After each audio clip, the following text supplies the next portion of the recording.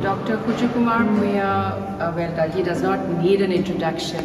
A historian, poet, a researcher, he was all in one, encompassed in one person, And his contributions to history, well, it's like too huge for me to really go into depth into it. But what he gave his life to, preserving, researching, writing, documenting about Assam's history. He always said that we are inheritors of a great legacy. The Assamese people are inheritors of great legacy. So he wanted to preserve everything that he could in his lifetime. It's not just Assamese history, there's Kachari history, there's Jayantia Burunjis, there are Tripura Burunji. So he's put all, he never left out anybody. He put everything together.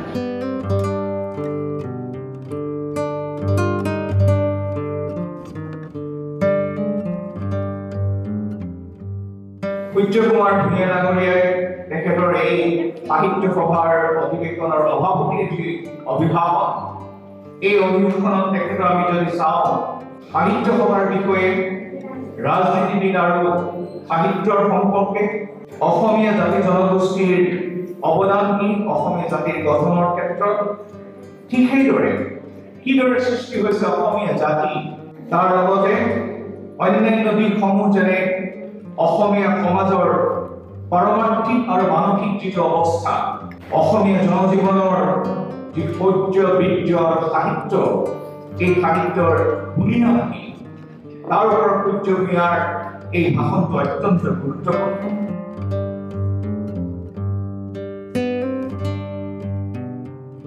He wanted to introduce Assam to the rest of the country. He felt that Assam is, there is a lot of achievements in the history of Assam, and which can be sort of a part of the total momentous developments that have taken place in India.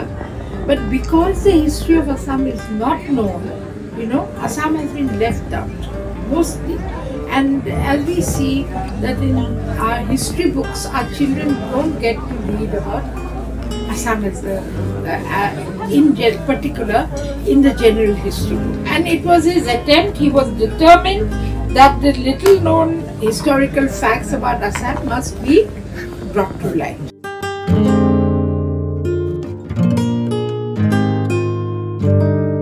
The more the people associate or talk or get together, I think it's something we can do and look forward to in the future. That spread his work and his books and the things that he has kept for us. He left it all for us.